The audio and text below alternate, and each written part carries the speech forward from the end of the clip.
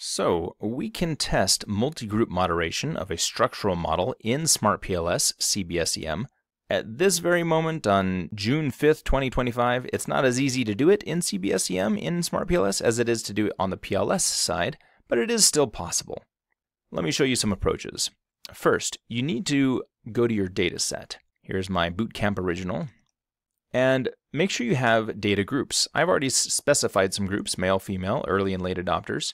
And if you need to do that, go look at my other videos or just generate groups based on a specific variable, such as child order. And it will create those groups for you, which you can then rename. I'm going to delete these. I do not need these for this video. Okay, let's go back. I have groups. I have an SEM model. I'm going to calculate basic CB-SEM algorithm and go to the Data tab and make sure I'm doing this for groups. Let's just do early and late adopters of technology. And I'll hit Start. And what it will do is it will calculate everything for early adopters and late adopters. And I can see the estimates. Here's early and here's late. And I can toggle back and forth between those and see how those estimates and R-squares change. If I'd like to see both at the same time, I can save this. Let's see, this is the late group. Let's save. We'll just call this late, create. And then I can compare this to that.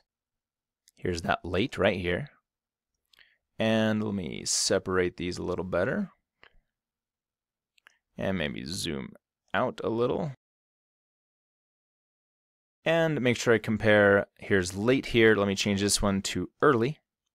And now we can see those estimates at the same time. We can see, for example, this from ease of use to skill acquisition is negative 0.050, probably not significant, compared to negative almost 0.2 for the early group. Another potential difference is from ease of use to enjoyment. For the early group, it's a fairly strong positive effect. For the late group, it's a moderate positive effect. If I want to see these as a list, I can just go down here, final results, and go look at path coefficients, standardized, and I can see these side by side as their actual values. Now, if I'd like to compare those statistically, I can use that invariance tool I showed you before. So let's go back and look at the unstandardized coefficients. Copy these to Excel or Word. This is for the late group. And paste in A1. And let's go back and change this from late to early. Copy this. Go back to Excel, paste it in here. Get rid of the columns I don't need, which are t-values and p-values. And I also don't need those labels twice. And t-values and p-values. And also don't need this row here. And just like I did in the invariance video, we're going to go over to the Stats Tools package, go to the Invariance tab, and in A2, paste, and copy this column, these columns down, and then make sure to sort by G. And we can see that there are no statistically significant differences between these groups, although we do get very close with playfulness affecting enjoyment. We can see that the estimate for group 1 was 0.773, whereas the estimate for group 2 was 0.398. With a z-score of 1.953, the threshold is 1.96, so that is really close. If we were looking at a 90% confidence level, that would certainly achieve what we were looking for.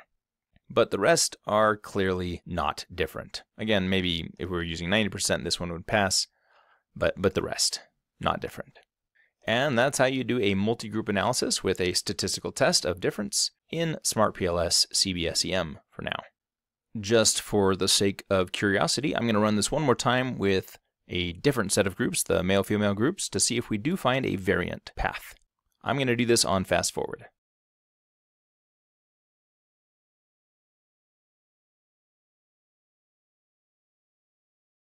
And there we go.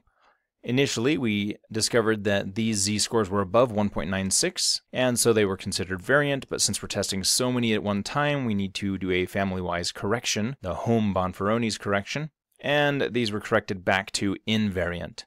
So no, there are no significant differences between these groups. Well, that was a good learning opportunity.